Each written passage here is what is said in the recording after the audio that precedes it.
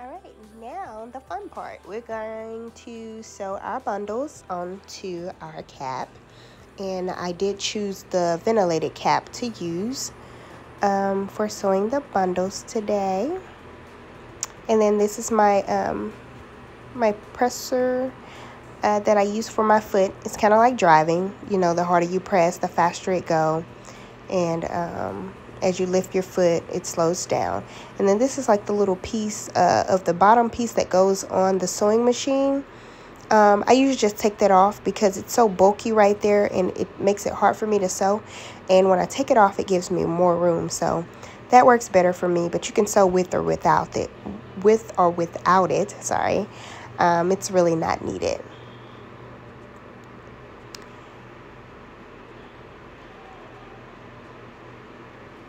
And these are the bundles.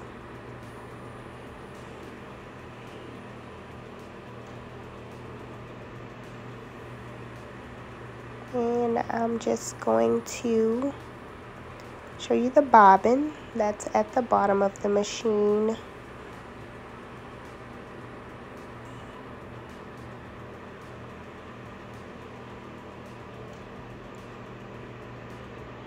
I'm just going to put that back. And then this is the thread that I usually use. I usually use like a nylon thread for sewing my wigs. And you're just going to see me threading the machine here. Hate the way the angle is on the camera. You really can't see what I'm doing at the top. Did not realize that till afterwards, but we're going to keep going. And the Brother machine is really easy. I've had it a pretty good while now, but it's the Project Runway Limited Edition Brother machine. And it's really easy to work with.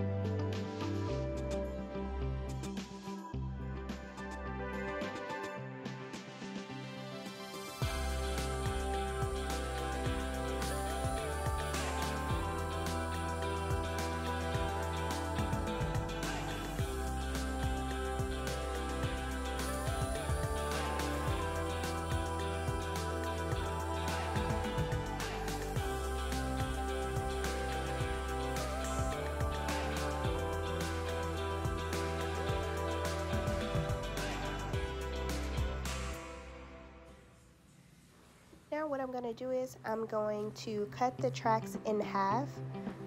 Well, you know, it's like a whole track. So you're going to fold it in half and then you're going to cut it evenly like so. And then you're going to keep them together and you're going to do what you call doubling the tracks on the sewing machine.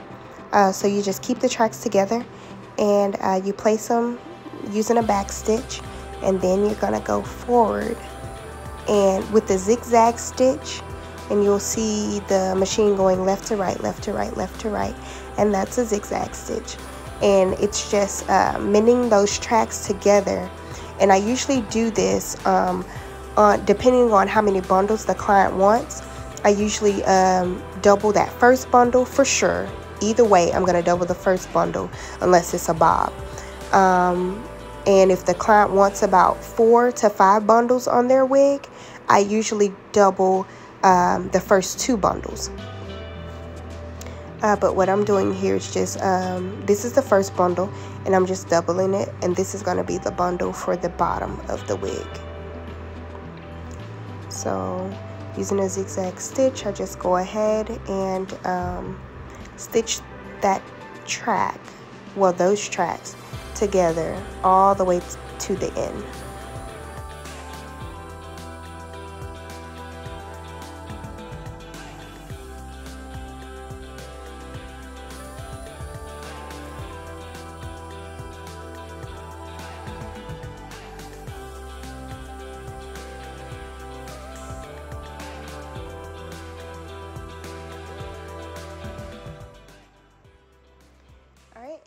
we're going to take our ventilated cap and we're going to start sewing that double track that we just mended together onto the ventilated cap.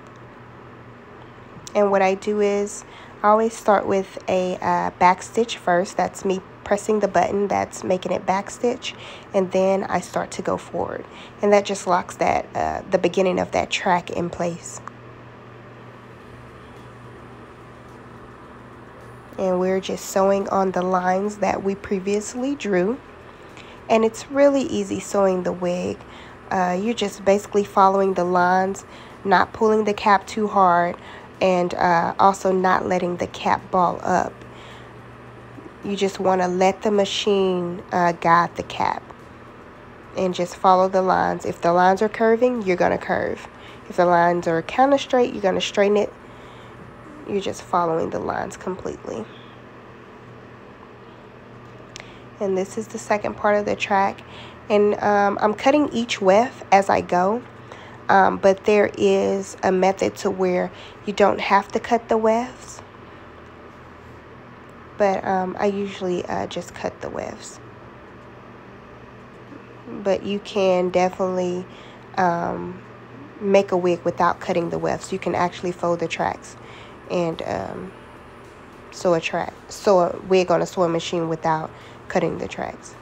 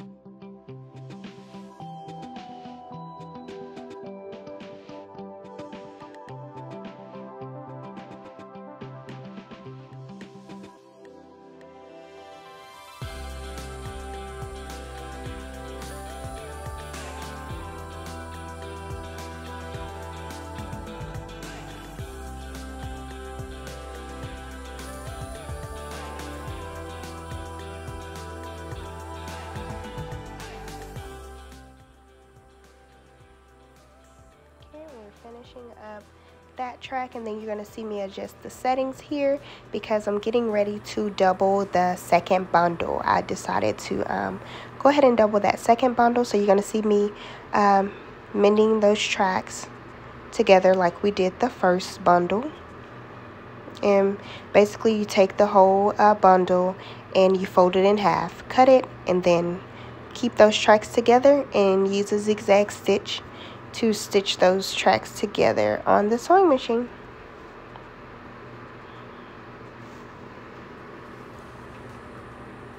And then you'll see my right hand, I'm kind of pinching those tracks just to keep them in line, to keep them from opening too wide when they're going through the sewing machine. So that's what I was doing, just pinching those together, and you can see it really well right here. And that really helps with feeding those tracks through the machine. And you'll see at the end that I did a back stitch, and then I went ahead and proceeded forward. And there we are, our tracks are doubled. And we can start back sewing our wig.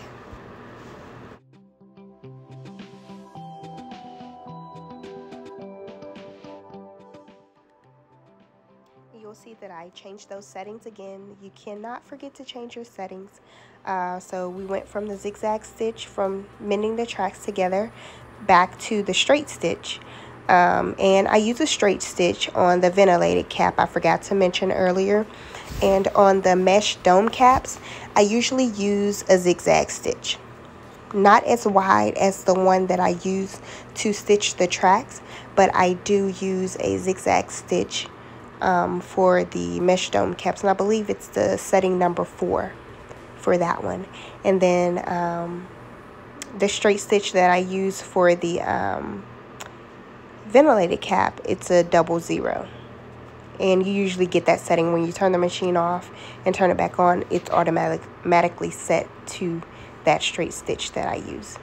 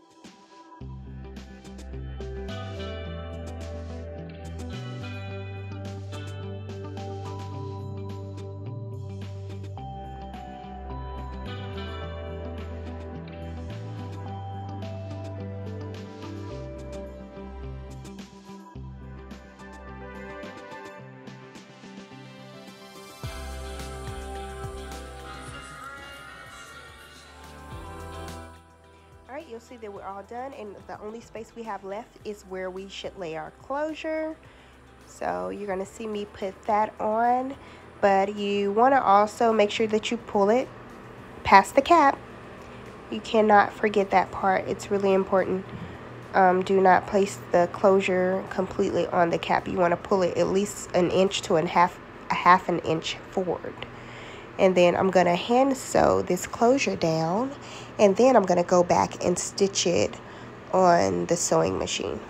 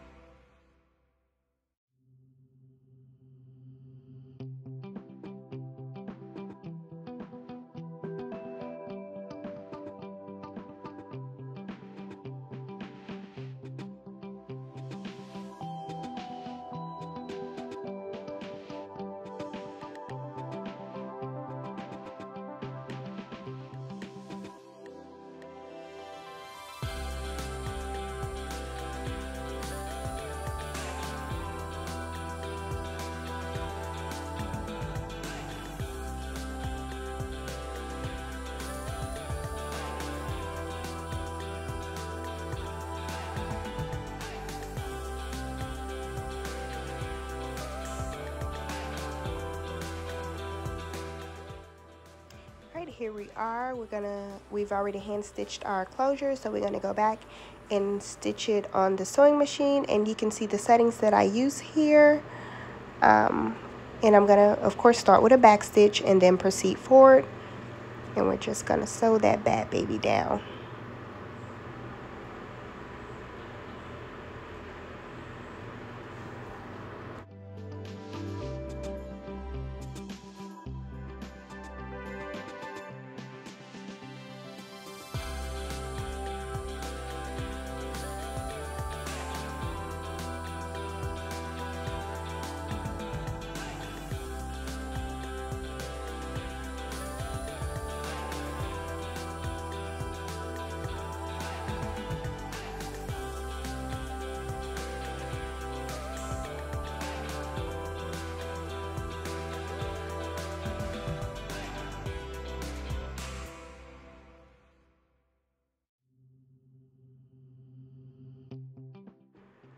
Alright, as you can see, we're all done with our wig, and of course we use the ventilated cap. And you see the plastic here, we're going to take that off, and we're also going to cut that little piece off that lays under the lace, because of course we don't need that part anymore.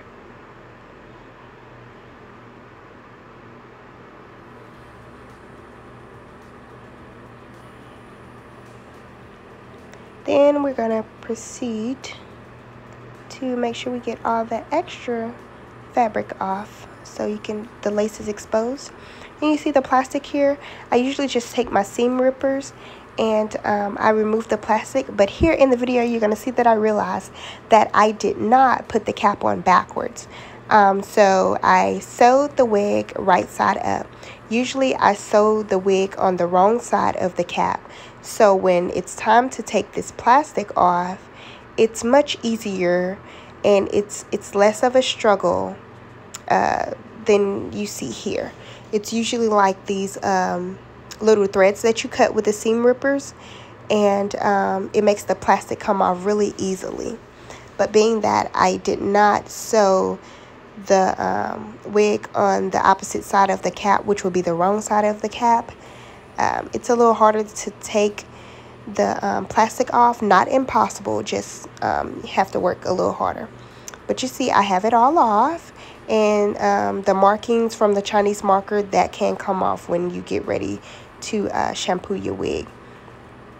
But it's all done, and those are the plastics that I took off of the wig,